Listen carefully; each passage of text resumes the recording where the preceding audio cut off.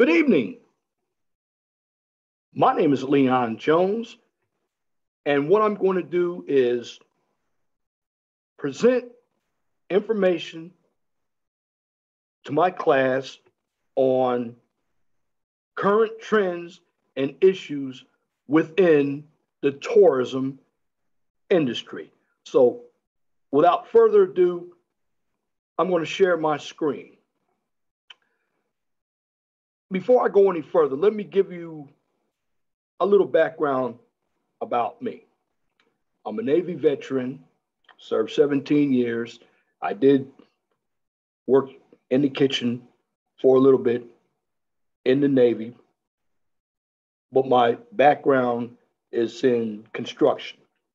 Now, prior to the Navy, I worked in the hotel, restaurant, and tourism industry. Now, although we're dealing with current trends and issues in the tourism industry, tourism and hospitality to me are one and the same. So I've worked as a travel agent. I've worked as a line cook. I've worked as a housekeeper, front desk clerk. I was also a manager. The issue with the hospitality industry, the main issue is they can't keep people.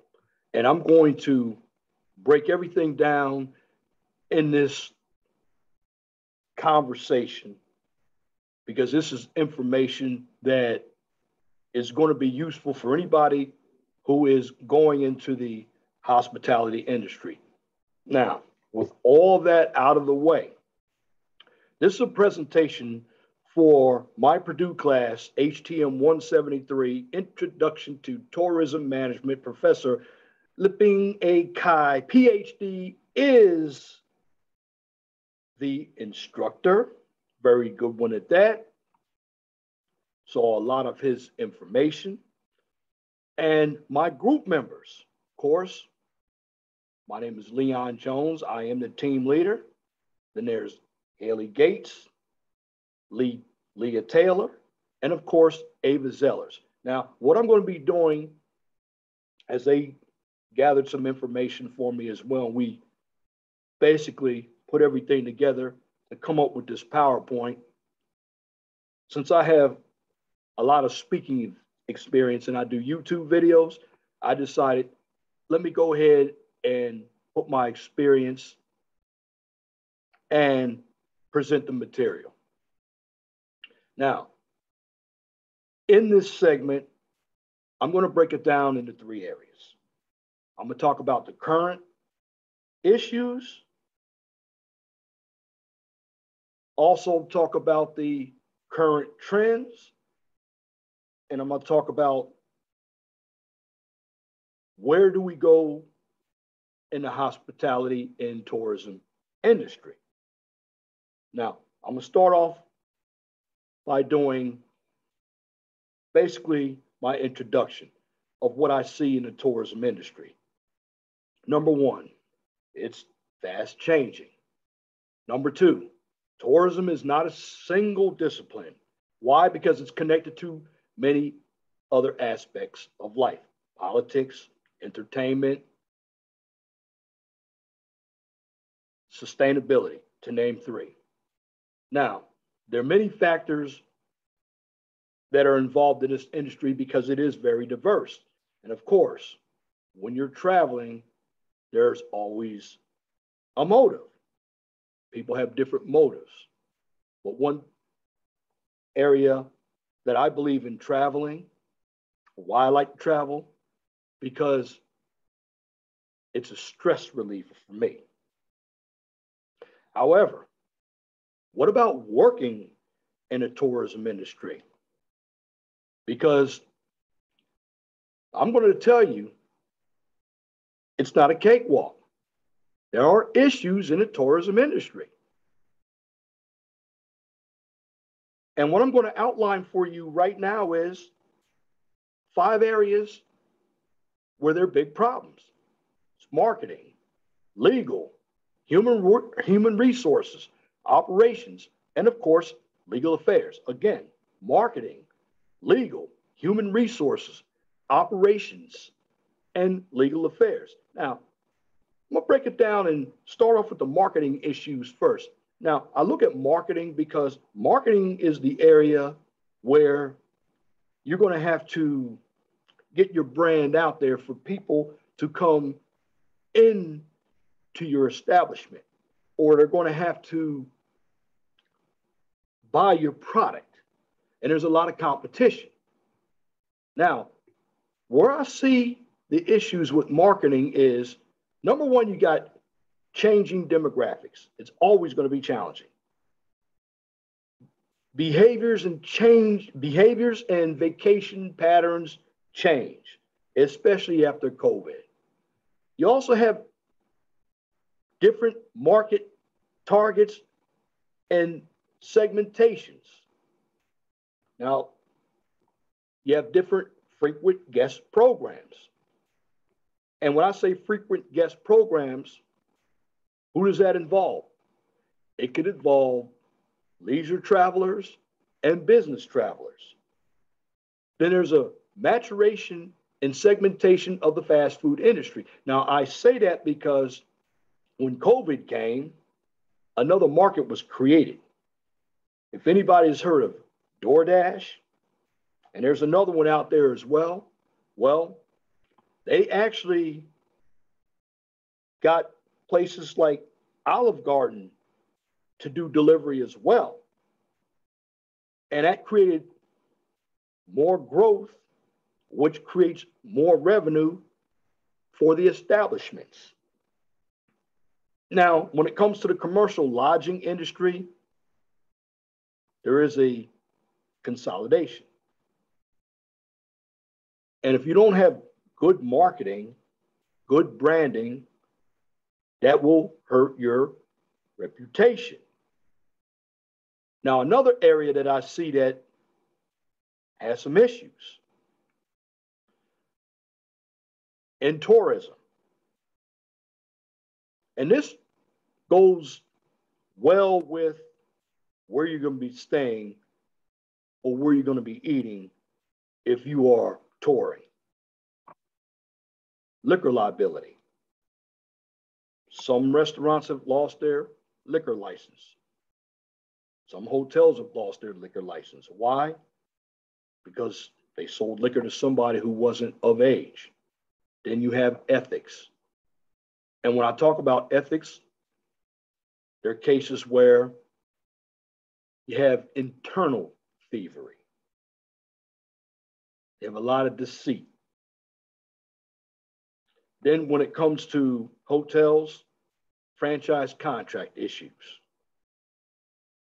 And I say that because a number of your hotel chains are not corporately owned. They're owned by management companies. And you see a lot of them change names. One day there's a Holiday Inn, the next day there's a Baymont Suites. It's very confusing for frequent travelers. Then you have a number of people who don't want to work. So the working age used to be 16. And you have some areas in this industry that they don't comply with the labor laws. Then you have your corporate governance. And then there's also a lack of proper insurance coverage. Now, I would say this is for individuals who have smaller establishments. Most of your larger establishments, they have enough insurance to cover everything and everybody. And when it comes to cost of development and renovations, this also goes with the hotels because the cost of materials to renovate your hotel, like lumber and paint, has been increasing. Moving on. One of my most important issues is human resource issues. Now, HR is the central area to any organization because they're the ones that work with your safety protocol. They write your employee policies. They hire. They keep your employee records. They keep your employee evaluations. Now, the issues that I see within tourism, and this is from my own experience. Again, this is from my own experience. I see there are changes in sexual harassment. A big order of business within the tourism industry is employee turnover, pay and compensation, employee empowerment. See, when employees are empowered, they're going to get some satisfaction and morale. Why? Because it makes them feel like leaders when they can do a task without having to go to management. But hand in hand, pay and compensation and employee turnover, they basically mesh one another. Because to be honest with you, people don't want to work for low pay. And there's some instances where there's no overtime or your hours get cut because there's not enough business. And one aspect of this industry that I can see is their different cultures. So you have to understand different ethics. Everybody is different. So when it comes to people, there is some prejudice that is going on and some stereotypes because everybody who works in the tourism industry does not have a college degree. You have a number of people who work in this industry, depending on what area of tourism you work. They've been to jail. They come from a demographic that is poor. They come from a demographic that is different from me. And I'm talking about racially. But one big order of business that I can see as a issue when it comes to human resources inside of tourism is training and development.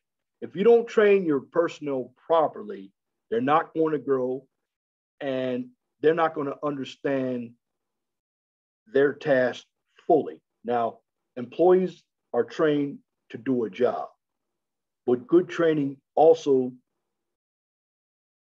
keeps employee retention stocked, and you create skilled employees who can better serve your customer base. Because without the customer, there's no revenue in any field. But tourism is a billion or even $1 trillion business. And you don't know how many employees have worked in that field and how many were terminated from that field. You also had a turnover in management. And generally, when we get in this area, there's some individuals that don't understand people. And I say this, hospitality is a people profession. If you're not good with people, it's not the field for you. So remember, the guests are always first. And something else we need to talk about when it comes to issues in the tourism industry. With people sitting at home right now, you have your powers to be. They're going to replace the human element with automation. Why? Because they want to keep their business going so they can make money. Problem with automation is it breaks down sometimes. Just as I mentioned, you alleviate the human element. You do need the human element because, from my personal opinion, the human element is a real element. It's more personal than talking to a robot. Then we go into smoking and non-smoking areas. Well, for health reasons, we try to have designated smoking areas. I know the smokers don't like it, but smoking is bad for you. Now, nobody's trying to turn smokers away. However, you have more people who don't smoke than who do smoke. And smoking to me is a public health issue, just like bad sanitation. Sanitation creates health problems too. Now, when I say sanitation, you have employees that, and I've seen this firsthand in the restaurant industry, they picked food up off the floor and served it. They didn't wash their hands coming out of the bathroom. That's a public health issue. You can get sick. And this is why in this industry, they make employees take a food service or manager certification exam. Because if you don't practice proper sanitation procedures, someone is likely to get sick. And guess what? The establishment will be sued.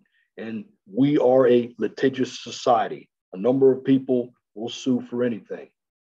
I remember back in the late 90s where an elderly lady sued McDonald's for a hot cup of coffee she put between her legs, and she won. Another aspect, solid waste recycling.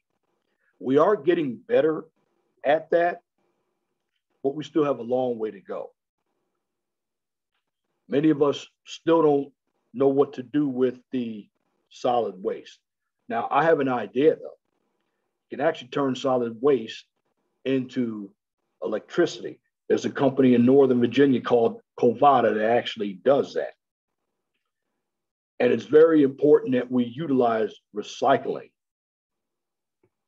That way, we do that, we have what we call lean production.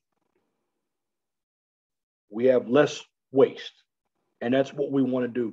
More waste costs more money. And when you're dealing with food, because even in the tourism industry, you're going to deal with some form of waste.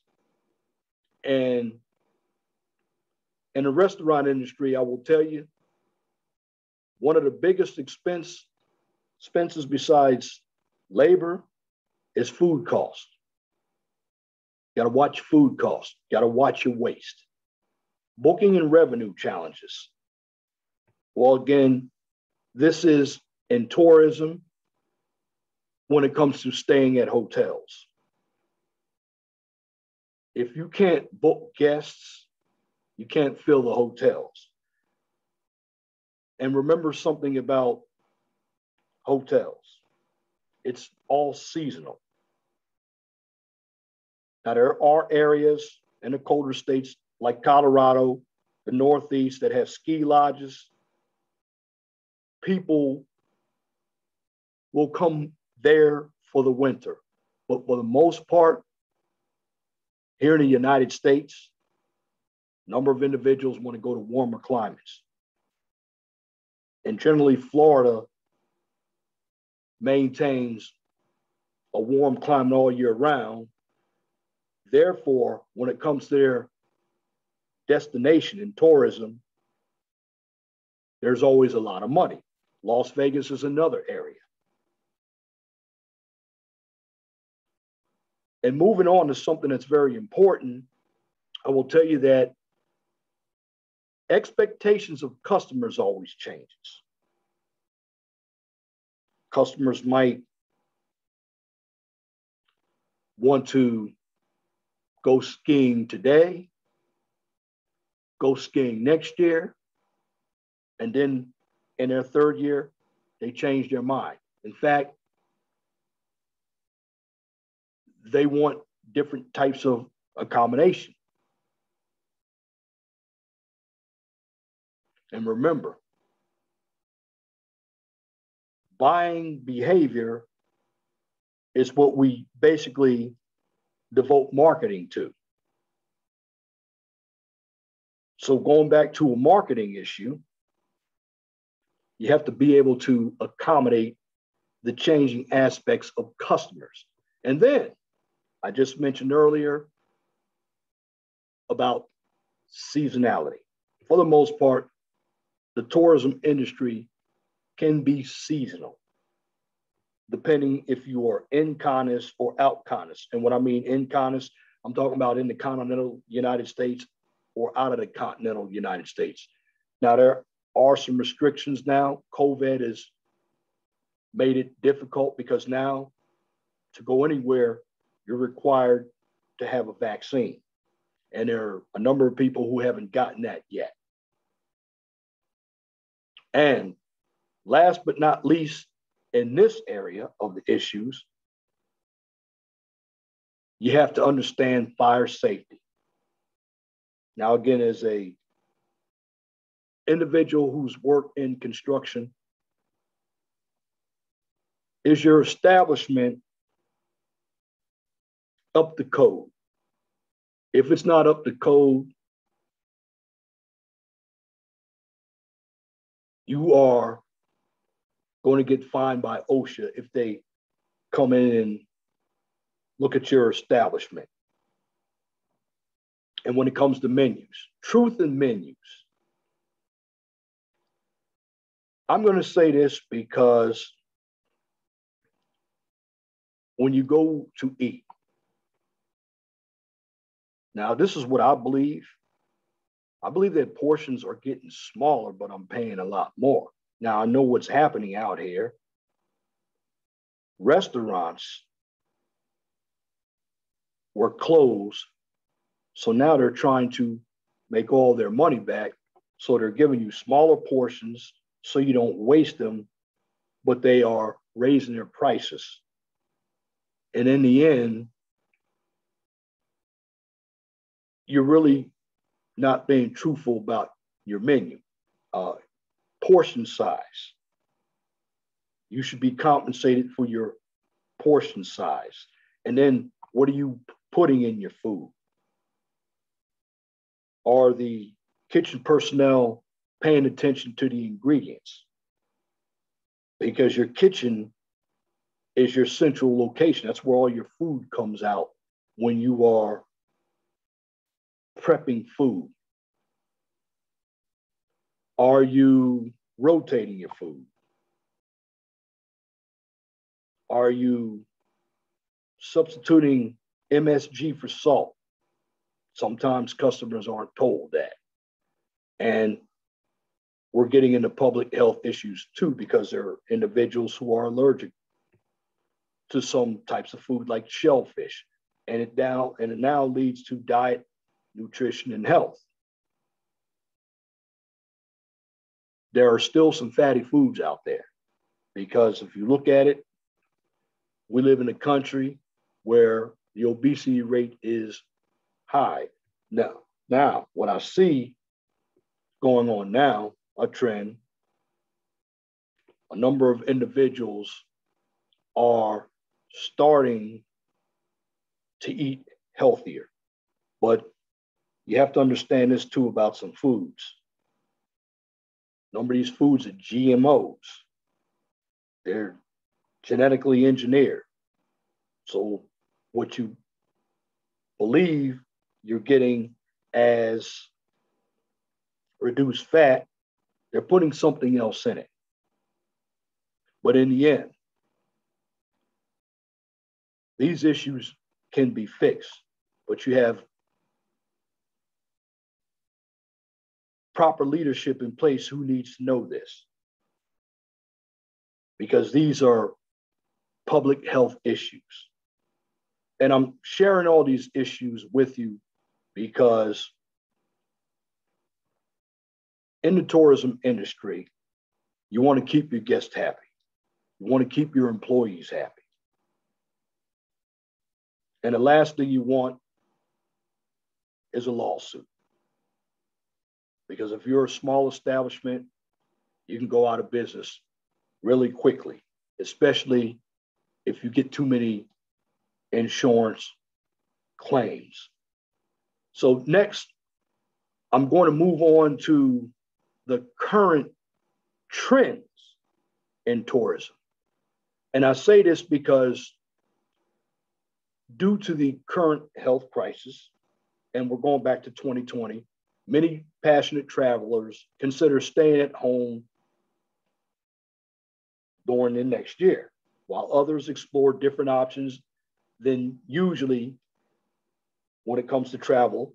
And they want to plan specific kinds of holidays that they have never tried before. Now, studies show that people plan to travel once it is safe and with as few restrictions as possible. Again, here are some trends that I found. Urban tourism. I say urban tourism is one because it's a quick getaway. And a quick getaway could be a weekend getaway, a staycation. Next, I look at rural and nature tourism. A breath of fresh air.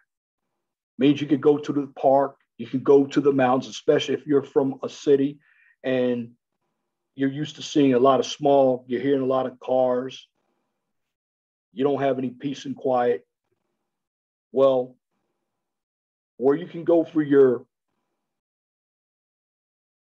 nature ride is in a nice state park. I work for the Indiana Department of Natural Resources, and it's nothing better than a park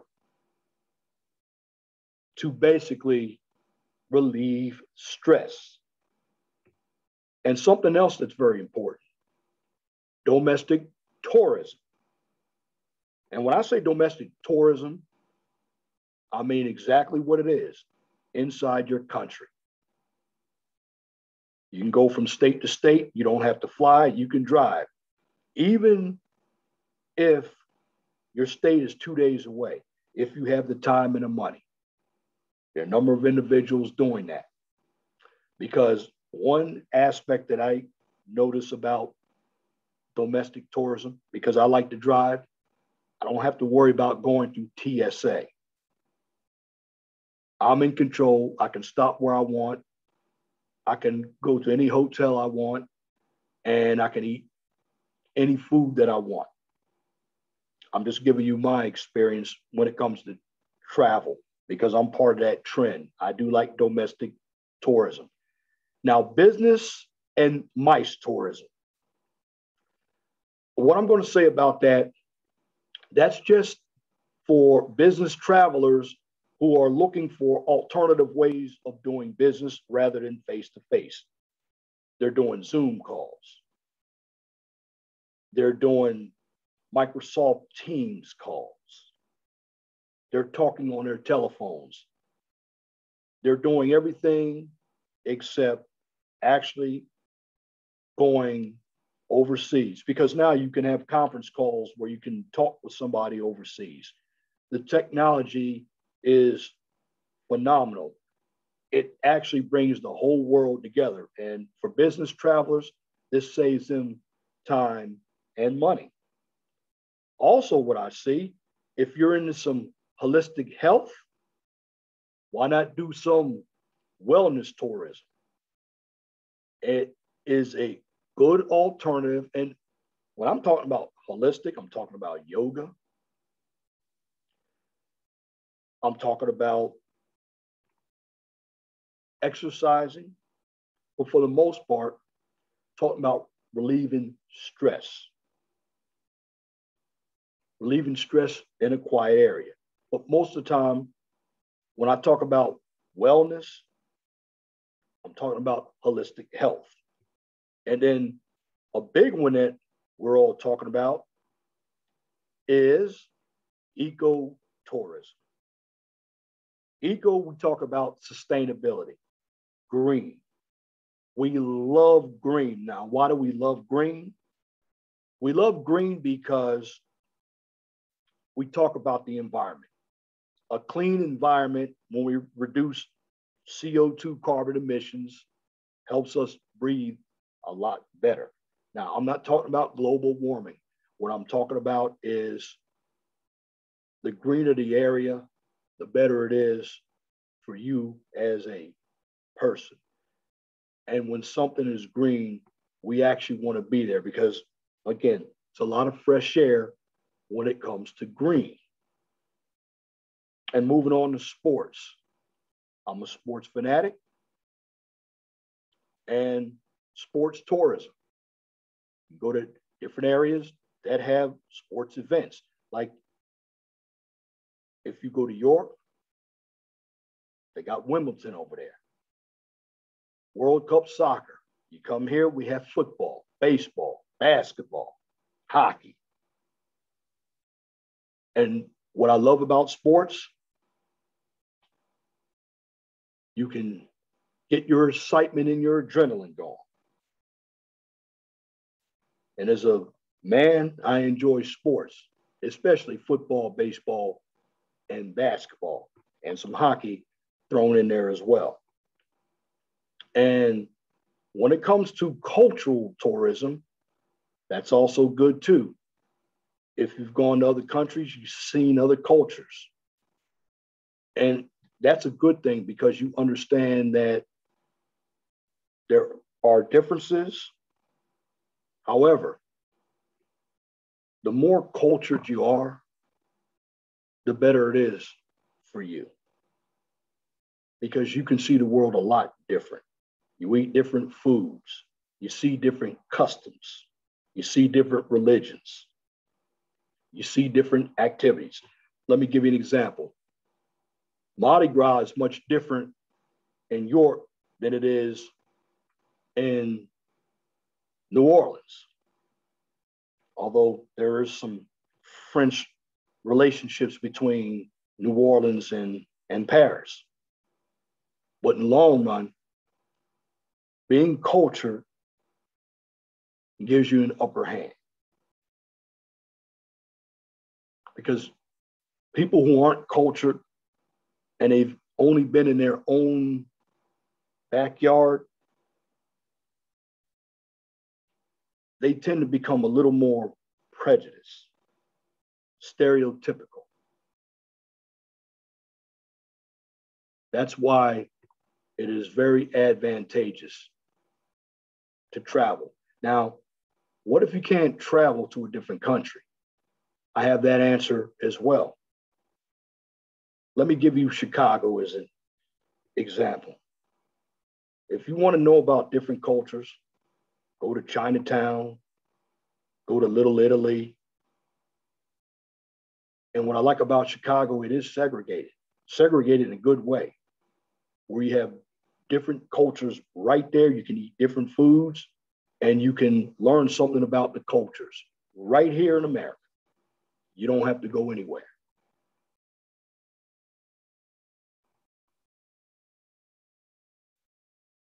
Also, food tourism.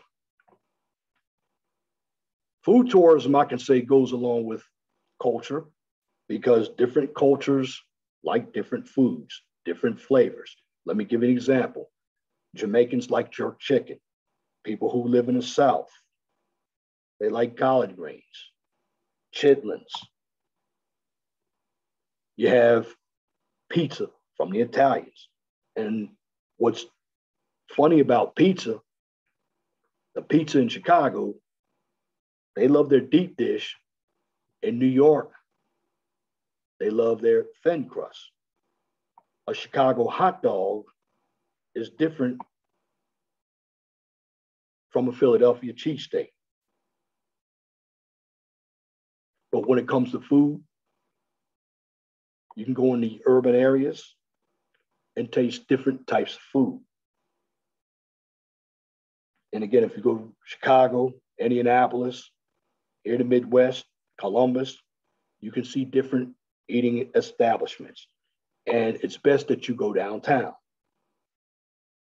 And you can do that solo, or you can do that as a family. And that's my next current trend, the old school trend. Now, families are getting smaller, but families are still doing some traveling. In fact, families love to go to places like Disney World. Families like to go to amusement parks. Families like to go to water parks. Now, going back to food tourism as well, something that you need to understand. I know in Valparaiso, they have the Popcorn Fest. In Plymouth, Indiana, they have the Blueberry Festival. They have apple festivals here. I know when you go out to Amish country, the eastern part of the state, there's Amish food. And you can get a lot of that food as well when you go to the Indiana State Fair or any of these county fairs. And I do see those trends taking place. Although COVID put a stop to a number of establishments in tourism, it has started to pick up again. And again, when you understand cultures, you get educated. It's called, and my next current trend in tourism is called educational tourism. That's when you go overseas and you can actually study overseas and learn about different cultures, learn different languages. You can even buy different souvenirs, see different sporting events. But in the long run, you're over there just to experience what it's like to live in another country. Now, I've already given you the issues within tourism. I've already given you the current trends in tourism. Now, I'm going to give you my future trends for tourism. And what I see is increased speed in shopping by the use of the internet in developed countries. And I call that internet shopping. Then there's extended reach in less developed countries. And when I say extended reach, that's more technology like the internet. And then information. Although I see that the government wants more of our information here, there is improved security to keep our information private. Also, robotic labor sources. I know in Japan, it's already been tested out that they have robots in their hotels. And here in the manufacturing industry here in America, we also have robots.